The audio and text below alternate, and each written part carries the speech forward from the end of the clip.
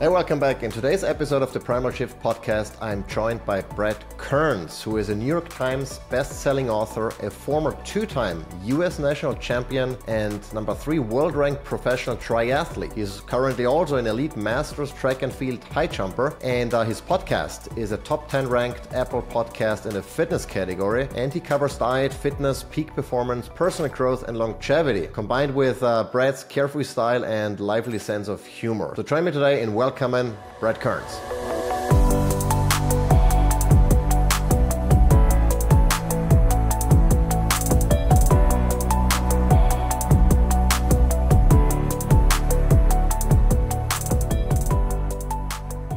All right, Brad, welcome to the show. It's been a while since we last talked. We've been exchanging emails, obviously, before, but I'm glad to have you on and talk about a couple of the things that you have discovered just with your own experiments in terms of, the importance of diet, of fasting, of exercise, and how you might want to change those things as you age, right? It's not the same working out when you're 23 versus when you're, our age. I don't even know how old are you? 58, man. Come on. So yeah. I'm in the high risk category. Yeah, so, obviously I have changed my exercise regimen significantly. And I am only turning 42, and I've noticed significant improvements despite working out much less. But of course, exercise is only one of the parts of the puzzle. There are other stressors that we can and should expose ourselves to, be it cold plunging. I know you're a fan of cold plunging, fasting, and some of the other things. So maybe let's hear what has changed for you. What have you found? What have you discovered by making those changes? And what is your plan for the next couple of years in terms of staying young, as fit, and as healthy as you can? Yeah, thank you so much, Mike. And I'm so excited to be part of the Primal Shift. Congratulations for getting out there and getting this podcast going. And it's been great to connect with you in recent years and learn about your amazing athletic background. And now, as you're trying to raise a family and build the homestead and stay fit, we have shifting and evolving goals, which I think is super important. I was a professional triathlete back in my youth for 9 years, and I was extreme endurance athlete, dedicating my entire life and every day to hours and hours of training. And of course, that's no longer a goal of mine. And it's no longer sensible to do any of that crazy stuff that I did when I was pursuing the most narrow form of athletic competency. So as I've gotten older,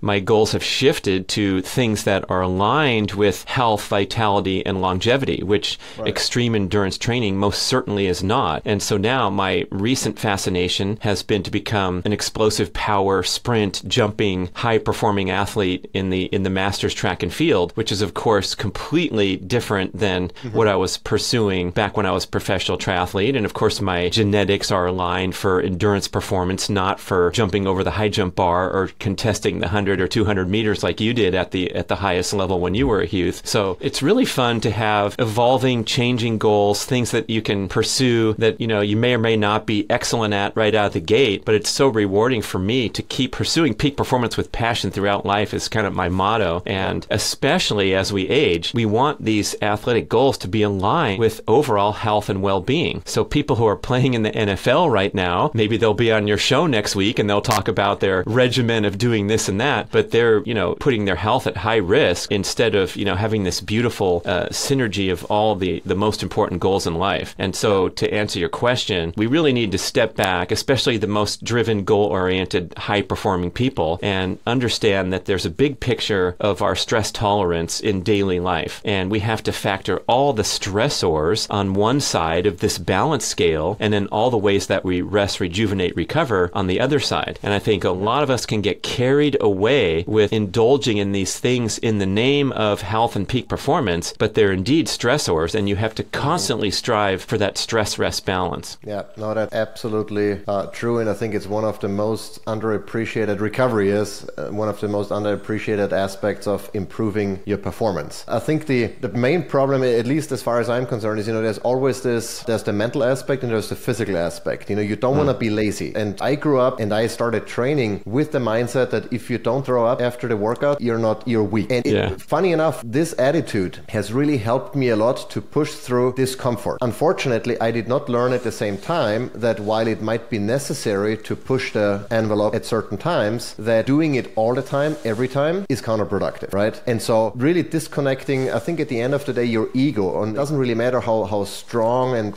how resilient you think you are, there is a time and a place for pushing it, and there is a time in the day for not doing it and just taking it easy. And finding that balance without feeling you're sandbagging or you're overdoing it, I think that's for driven people, that's really the challenge. And that's been a challenge for me for a long time. Yeah, I'm remembering these words from the great endurance coach, Dr. Phil Maffetone, many-time best-selling author and one of the pioneers of aerobic-based endurance training. And he said, look, the brain does not need to be trained how to suffer. I can come over to your house right now, put a gun to your head, and Michael's going to run his first marathon later today. And you'll do it. Even if you've never trained and you don't think you're in shape and you don't have your weekly mileage, we can go to the well and deliver amazing feats of athletic performance anytime. The brain can do it. It doesn't have to suffer a little bit every single day to be conditioned for the big day when we have our competitive goal. And so that's an insight that we all need to park away for a while when we think we're being lazy. And I had to learn the hard way competing on the professional circuit. I had great achievements, and at my best I was national champion. I was number 3 ranked in the world. Everything was going well. And then I got my butt kicked so many times, and I'd have to get on an airplane and fly across the world with my little journal and my notes and wonder, why did I get 17th when I thought I was going to win the important race in Australia? And after,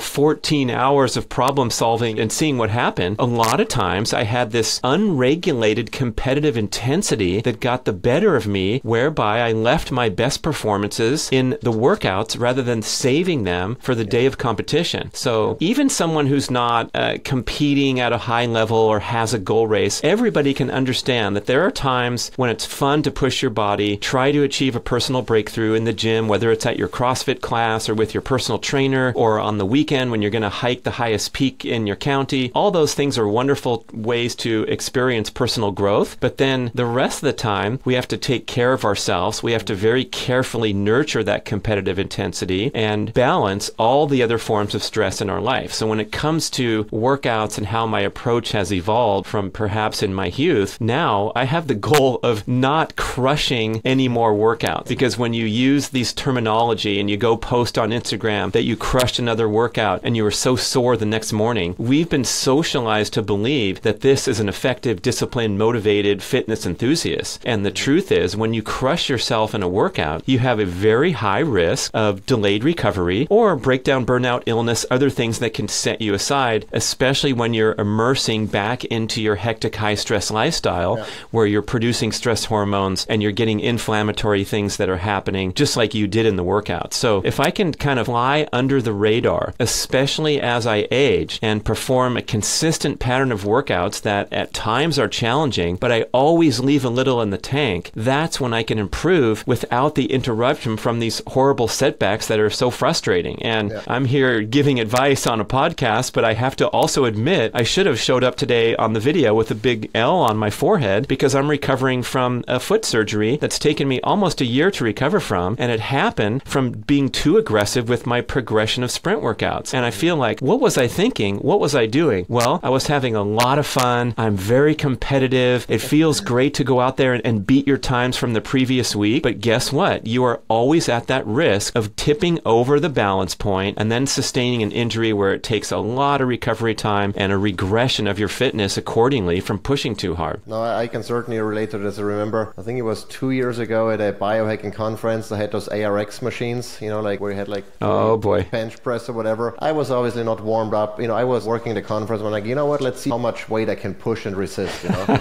And I tweaked something, and it's fortunately all healed up by now. Also thanks to red light therapy and all the things that I did to try to recover. But it was 100% avoidable. It was just my ego trying to beat whoever had the best score on that bench, on that particular day. No good reason whatsoever. Just pain. And I'm like, how stupid. You're old enough to know better that this is not something you you should be doing, especially if it doesn't, fulfill any particular purpose, other than feeding the ego. And so And speaking of that, we marvel at the amazing performances of the world's greatest athletes. I just returned from the great track meet in Eugene, the Diamond League finals, where I saw the greatest performers in every event. It was one of the greatest track meets of all time. And you see what level these people are performing at. But behind the scenes, and what we really don't understand when we try to extrapolate the example of the elite athlete's training and put it into play and be tough and disciplined and motivated, motivated is they are almost always performing well within their capabilities. So Jakob Ingebrigtsen, the greatest middle distance runner in the world, who's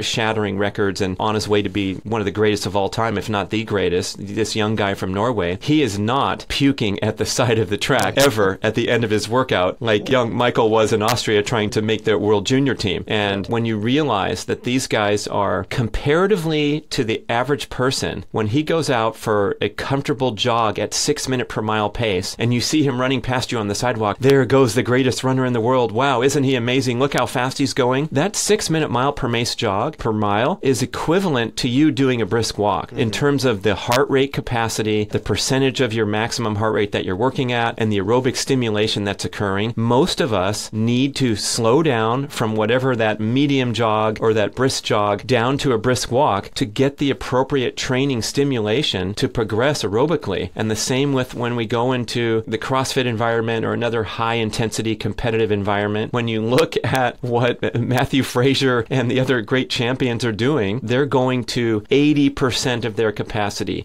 73% of their capacity. There's an article in the New York Times about Jakob Ingebrigtsen that he never exceeds 87% of his performance capacity at workouts. And I'm getting out my calculator going, okay, well, if I can run a 60-second quarter here in the old man's division at my very best, that means that I'm training at 68 pace. And it's seemingly ridiculously slow because when I go out there and train, I want to feel like I'm working hard. I want my muscles to feel a little bit of burn and walk off that track thinking, okay, I crushed it today, and that means I'm going to get better. And it's a fantasy and it's a ruse, and it's time to expose that and unwind this, especially for people who don't have those genetic gifts that the greatest athletes do, who can train really hard and recover the next day anyway, but they still don't. So when we're training harder, literally comparatively equivalent to an elite athlete, we have huge problems with our approach, and that's why we see a lot of attrition and breakdown. Yeah, no, absolutely. And,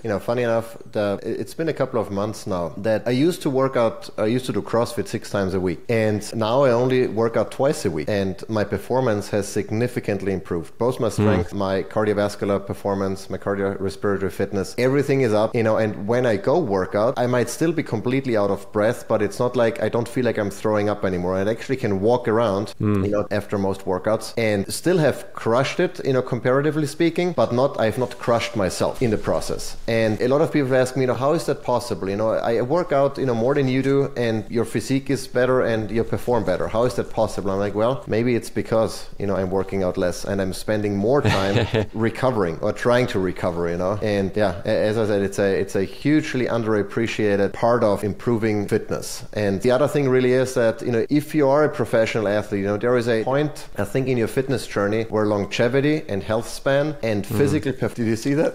Happy birthday. Yeah, if you're watching on video, we got balloons going. I'm using my iPhone to record, and now Apple is picking up on those gestures to add, I don't know how to disable it, I have to disable that. But there is a point in time where your physical performance and your longevity and health don't track at the same pace anymore, meaning that you can be physically fitter to accomplish something that you would otherwise not, but it doesn't mean you're any healthier than someone who is not able to perform at the same level. And that's also one thing that many people don't understand. The fittest are not necessarily the healthiest, right? Or the strongest might not be the healthiest. If you look at bodybuilders, they are incredibly fit and strong for the most part and look incredible, but are they the healthiest? I would argue, and not only because of what they inject to get there, but just because of the amount of stress they put onto their, not only their muscles, but also their bones and everything, and joints and ligaments. They are not the healthiest. And so there is a clear distinction that you have to make. If you want to be the fittest in the world, chances are by going there, you might not end up being the healthiest, And at some point, you might have to mitigate some of the damage that you've done by trying to get there. Yeah, well said. And it's also okay to want to live a exciting, rich, meaningful life and pursue meaningful goals and push your body and maybe make a few of those sacrifices that you acknowledge that you're going to get some dings and some injuries and some setbacks because you're so competitive. And of course, this is me talking and telling you about my injuries and my recoveries. And I'm not going to tomorrow wake up and say, oh, I just want to enjoy my hobbies like bird watching and riding my bicycle 2 miles an hour to the farmer's market and buying some healthy foods and coming back and living forever. So I'm always looking at that balance and that confluence that you described between peak performance and supporting health and longevity. And the great research is out now. People like Peter Attia are pushing these points really well, that maintaining functional muscle strength throughout life is the single best longevity predictor that we have. And according to Dr. Attia, nothing else even comes close. So we know that fitness is going to take you a long way, and it's going to be a fun, energizing, exciting life to boot. It's not just about meditating for 2 hours on a cushion every morning and 2 hours every afternoon, and that's the secret to longevity, because I don't think I would sign up for that. So it's nice to know that being healthy, energetic, and athletic will work. But yeah, I think we're kind of exposing this this hype and this fitness programming in pursuit of profit, where people are being pushed too hard, especially well-meaning, devoted novice participants, when they show up at the gym and they sign up for a 1-hour class and their heart rate is well over the aerobic limit for the entire hour, and they're starting to break down and get fatigued at the end, and then they're asked to perform complex activity that has high risk of injury. All that stuff we need to get rid of quickly, and also realize that fitness does not have to be this elaborate, complex ordeal, where instead you can get up from your work desk and stand up even in your cubicle if you have no space and perform a set of 20 deep squats, and that is a fantastic fitness stimulation, even if it only takes 1 minute. So this concept of micro workouts that I like to promote, I think it's the greatest breakthrough in the fitness industry in decades, because now you can purchase some cheap equipment, like the mini band is maybe the best example, the small rubber band that goes around your ankles, and you can get a fantastic, virtually a full body stimulation just from stretching these bands. And when I travel, I have this little mini band that can fold up and go in my pocket, and I'm doing some great work on the back and the posture and the deltoids and all the lower body things, the donkey kicks and the monster walks, and it doesn't have to be complex, and it certainly doesn't have to be time consuming. And when you can perform these micro workouts that only last a short time, what happens is you are flying under that radar for the risk level that comes with a 1 hour long crushing exercise session. And instead, bit by bit and drop by drop over a long period of time, you are dramatically elevating your fitness level, and you're just climbing up the staircase with no down steps, to the point where you can actually become fit or even super fit just from dabbling around at your house. And then, of course, you can layer on, if you enjoy masters track and field, or you want to participate in the local triathlon,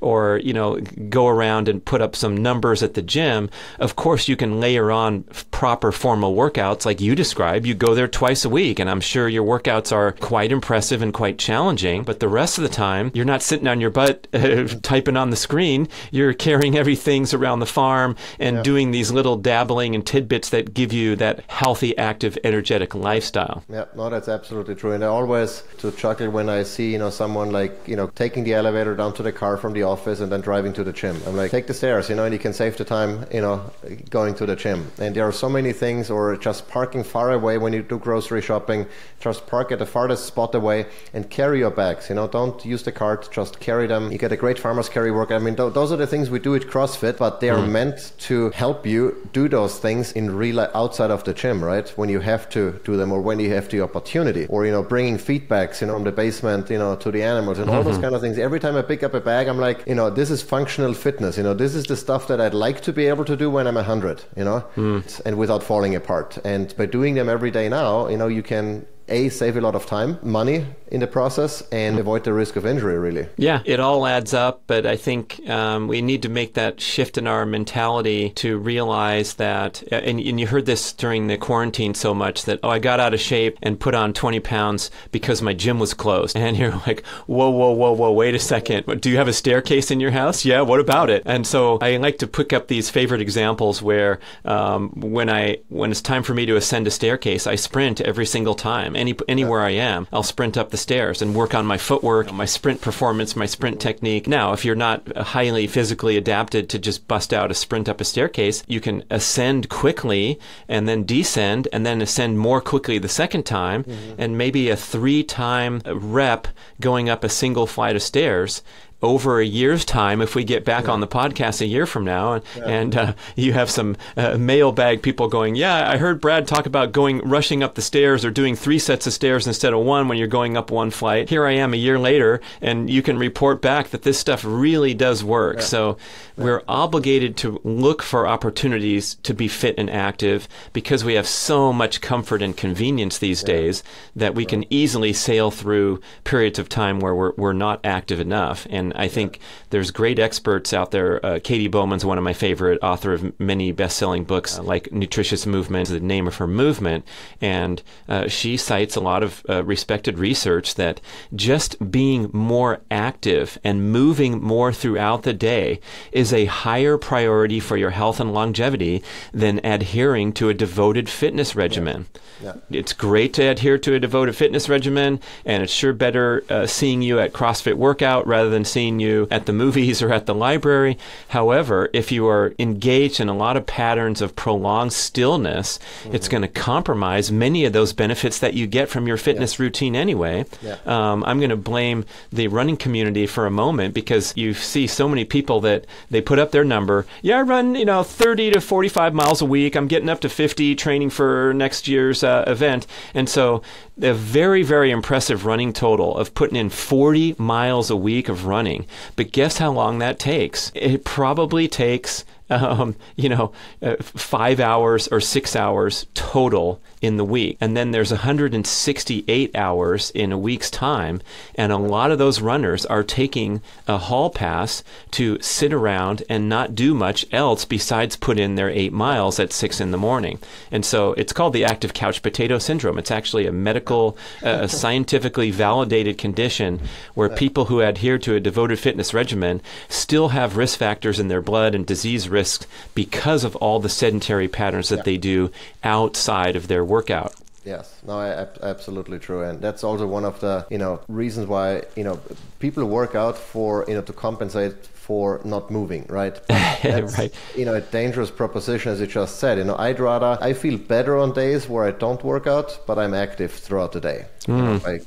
Going around, walking the dog twice a day, carrying feedbacks, whatever. I haven't done any formal workout, but I've moved more, and again, that's from a longevity health perspective significantly better than working out 45 minutes per day, even if you do it every day and you sit the rest of the 7 hours of the workday. Now, besides working out, what else do you do to kind of influence the stress levels positively and negatively throughout the day? Yeah, so I want to direct the majority of my stress capacity to my peak performance athletic training.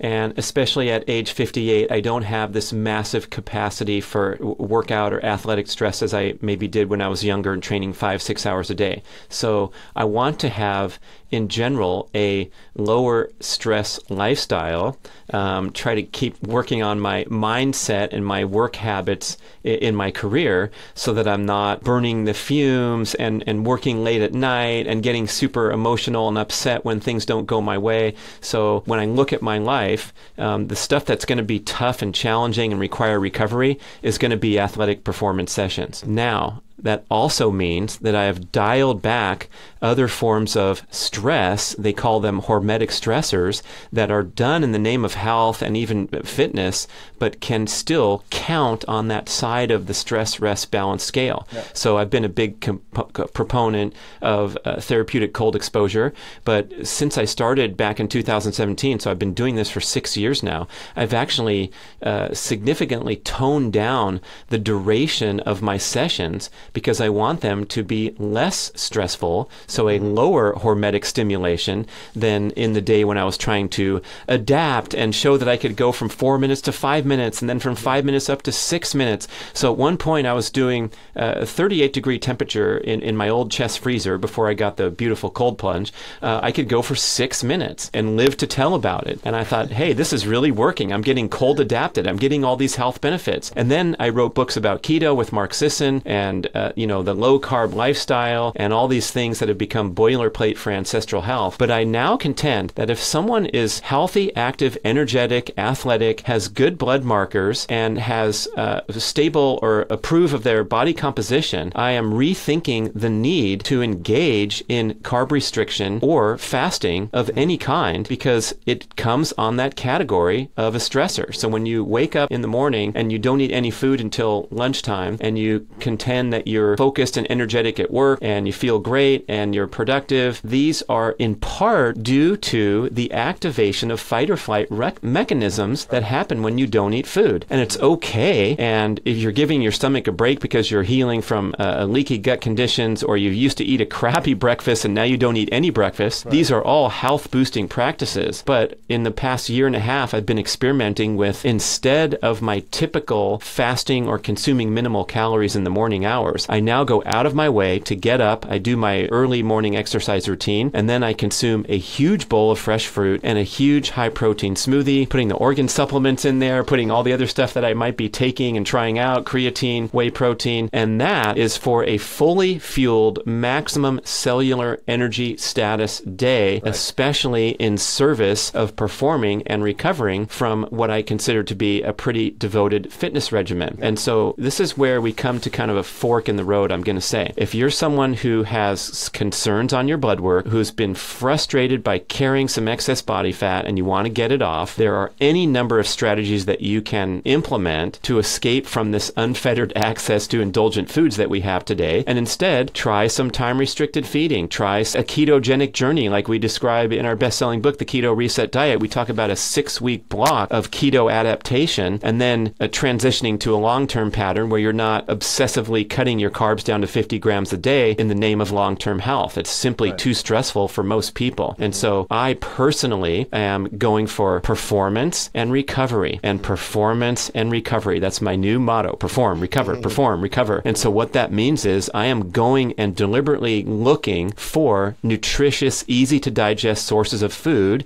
carbs, protein, and fat. And I'm doing that as a deliberate strategy to perform and recover better. Mm-hmm. Yeah, no, absolutely. I think we are on a very similar path, where I used to have, actually on my whiteboard here in the office, I had like a little, table of all the things that I wanted to do: sauna bathing, red light, cold plunging, then the Rehit bike that I use, the Carol bike that I really like, CrossFit, all those kind of things, to make sure I get all of those, ticked off, on certain days. And then I realized, well, first of all, it's not only a mental stressor to kind of keep tabs on doing all of those things, to going out of my way to include all of those things, but it's a physical stressor at the end of the day as well. And now I'm going more like, okay, how do I feel? Do I feel really good? I go, do certain things. Like I work out twice a week, and I usually feel good because I only work out twice a week. And after the workout, I jump into my cold plunge and it feels great. I don't stay in there longer for maybe, 3 minutes, sometimes 3.5, typically the length of whatever song I pick. And that determines how long I stay in. And, and that's it. Everything else is just going by the flow. Same, especially with fasting, we still, I guess, get our intermittent fasting in terms of, we usually get at least our 14 hours, but that's just by the fact that when I start feeling hungry. And whenever that happens, we eat, regardless of how long I fast. If I had a light meal and I've only had a 12-hour fast, I don't care. If it's been longer, or if I'm on the road and I don't feel like eating, I don't want to eat, I don't have time to eat, I fast. But it's very much now based on how I feel and how I think my body can handle, those stressors. And that's been, again, a game changer. And I've noticed it in physical performance as well as in mental performance, and just overall, how I feel. My wife is the same. We feel better by not being as strict with certain things. We have a certain framework, of course, we stay within. We're not going to go out and eat like McDonald's, or drink a Coke. Right. But within our animal-based kind of dietary framework, we play it by ear, so to say. And it's been working significantly better. It's less stress in terms of keeping tabs on things. Oh, when can I eat? Or, whatever. We eat when we're hungry. We don't eat when we're not, for the most. Yeah, I appreciate how you made that McDonald's comment in there, even though you lost a potential sponsor for the show. No, because we're kind of, we're in this fine line here where there are a lot of people who are really locked in and devoted to healthy living, ancestral living, and they have all these high aspirations and goals, like you mentioned, written on your board, all the stuff you want to do. And then we have a lot of people in the peanut gallery who are saying things like, hey, hey, look, it's all about everything in moderation, right? And I say, no, it's not about everything in moderation, because our health status in general in society is a disaster. We're the fattest, sickest population in the history of humanity here in the United States. I'm embarrassed to be an American. At least you immigrated here, and you can reference some good old times in the homeland where you went to the dairy farm and got the raw milk and the fresh eggs, and oh my goodness, we have major, major problems here. So this requires an extreme devotion to healthy living and eliminating the adverse influences such as the processed food that are the centerpiece of our diet. So I want to push back on anything where we're talking about, I have cheat weekends and I go and eat whatever I want and then I go back to keto during the week. These are slippery slopes that are, ill-advised in my opinion. And so once you have these strict parameters in place and you have these guiding principles to live by, and you write beautiful blog articles about these topics, about, emphasizing an animal-based diet and getting your kids into that at a young age rather than stuffing them with, foods that will disturb their appetite and satiety mechanisms. Now we're sailing along and we can relax and enjoy what comes to us. And that even includes occasional indulgences. But like when I indulge, I am going for the most well-chosen, lovingly prepared, delicious treats. I had a homemade flan last night, the Mexican dessert. That's something that I'm going to go for every time, but I'm never, ever going to go buy a frozen package of flan from the grocery store produced by multinational food corporation with a bunch of chemicals in it. No, absolutely true. And it's funny that when you tell people how you cheat, like Kathy we have raw milk from a local farm here, and hopefully soon our own milk once we own a new homestead. But for now, we buy raw milk, and she makes raw milk ice cream with maple syrup, or with the honey that we not us but our bees make in the backyard. That's our cheat. And when you tell people, okay, you cheat with them, like this doesn't sound like a cheat. I'm like, well, it's really not, because raw milk and honey, there is not really any cheat associated with that. It's good, nutritious food. It just happens to taste absolutely delicious, and you don't have to worry about having a second cup of that, Incredible. Yeah. So I think the point when we're talking about diet for everyone is you got to clean up your act and eliminate these nutrient deficient processed foods. Then if we want to talk about specific strategies, like should I fast in the morning? Should I fast in the evening? Should I try keto? Should I try a vegan, vegetarian, carnivore, whatever it is? These can all be essentially categorized as tools, strategies, or even gimmicks to, for example, try to get rid of some excess body fat. But the success that individual will experience when they simply clean up their diet and start to emphasize the wholesome natural foods of the earth and prepare good meals, you're going to naturally calibrate your appetite, satiety hormones. You're going to improve your metabolic function, and most likely we'll see steady result with the removal of excess body fat that got there most predominantly from consuming processed food, chemical-laden food. Dr. Robert Lustig, best-selling author of many great books, I interviewed him about his book Metabolical, and this is one of the world's leading researchers and most respected authorities, and he says, if you simply eliminate processed foods from your diet, you can't get fat, you can't get diabetes, you can't get metabolic syndrome. And I'm like, wait a second, back that up. Are you willing to stake your reputation on that statement? He goes, absolutely. So if it's that simple, and then the rest of it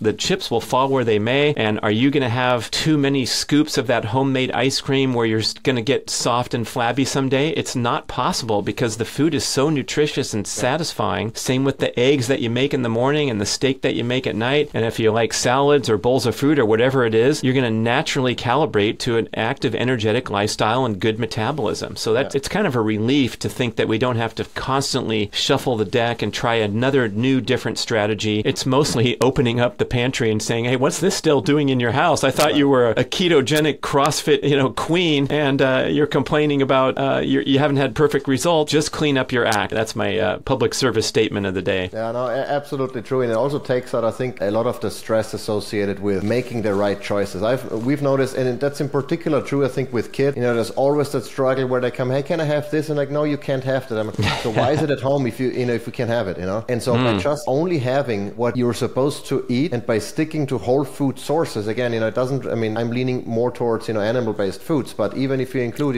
vegetables and fruits in particular, of course, whatever it might be within that spectrum, if you have whole foods at home that are ideally grown, seasonally at local farms, so from the area, and you focus on that, there is no difficult decision making. Whatever there is in the pantry and the fridge, you take out and you whip up a meal, whatever that meal might look like. And when the kids come and say, hey, can I have this or that? Can I have a banana? Can I have, go have it, have at it. Whatever is at home, you can have, takes all the friction out of the equation. equation and makes life so much more pleasant, and it feels much less restrictive, because there is in fact a variety of foods you can thrive on. I mean, there might be some that are a little bit better, some that are maybe not as good. There might be genetic factors, metabolic factors, whatever, individual sensitivities that you have to deal with, but you'll figure those things out. You'll naturally, once you're in tune, you figure out what can you have, what can you not have, and sticking within those frameworks becomes second nature and very easy and convenient. We've been doing this for years now. Obviously, we always fine-tune and figure stuff out, but it's not a struggle. It's not like, we on this restrictive animal-based diet where we don't eat certain,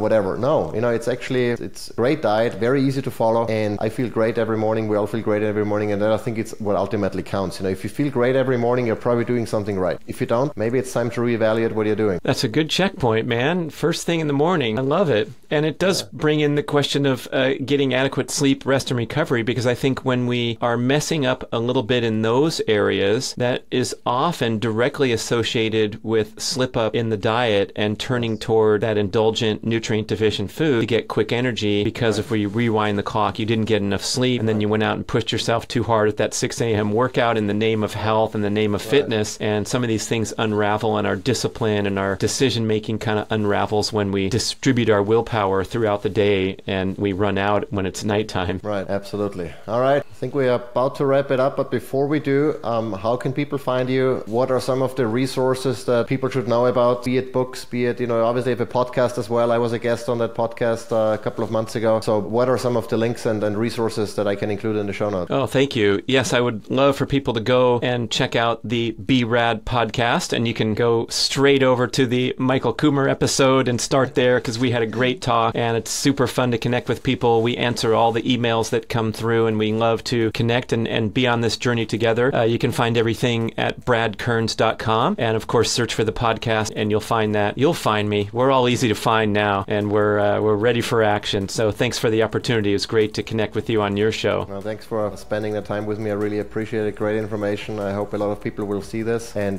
with that, we're going to wrap it up, and I hope I'll see and hear you all next time.